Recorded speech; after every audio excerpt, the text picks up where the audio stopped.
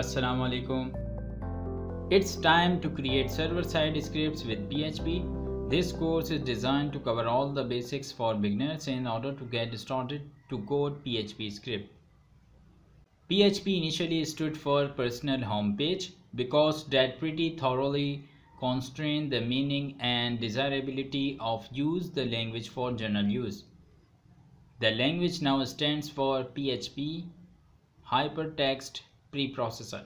PHP is one of the simplest scripting languages to learn, but before you continue, you should have a basic understanding of HTML, CSS and JavaScript.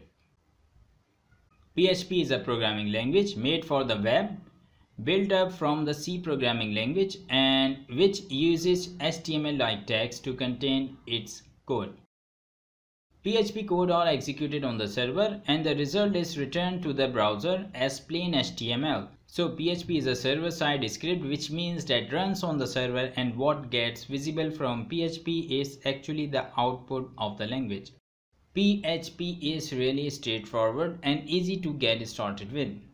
It's open source as well. PHP can be used for a big, successful project. Most of the internet is powered by PHP, and it holds true that there are more web programmers that know PHP than other languages. A sample of companies that are using PHP today is Facebook, Yahoo, Wikipedia, Flickr, Tumblr, WordPress, Slack, Dailymotion, MailChimp, and ETSY. So, why use PHP in 2019? Please see the description below for more detail. For setting up the environment, please read the description where I have explained the installation process of WAMP server and Visual Studio Code. This is Visual Studio Code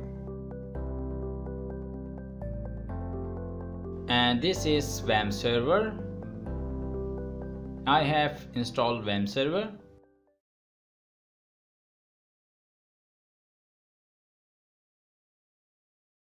And here it is. I'm using WAMP server 3.1.3 and the PHP version is 7.2.4. And this is PHP MyAdmin, and here it is at the local host, and everything is working fine.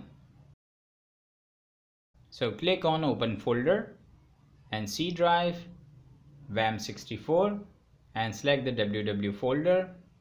Here I will create a new folder, learning PHP. Then open this folder and click the select folder, and here we will create all of the PHP files. So create a new file, basics.php, and this elephant icon is showing that this is a PHP file. So this is the opening of PHP and this is closing of PHP, and we will use echo to output data to the screen. So first echo I am learning PHP, and at the end we will use semicolon. PHP statements end with a semicolon. So save this file, and for running the file we will use localhost and then the folder name learning PHP and slash and the file name basics.php. And here is the result, I am learning PHP. So copy this and paste it here. We can also use 127.0.0.1 instead of localhost.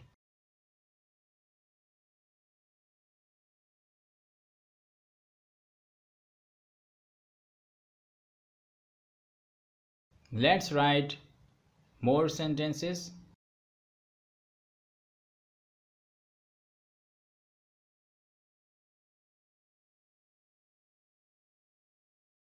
Press F5 to refresh the page, and here you can see that there is no gap between these two sentences, and we will use BR, the HTML element, for break line,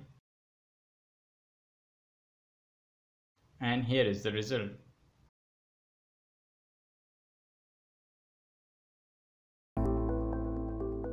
Thank you very much for watching. If you want to check out more lessons like this, then please subscribe to this channel and like the video. And if you have any question, then leave it in comments section. See you in the next lecture. Take care. Bye bye.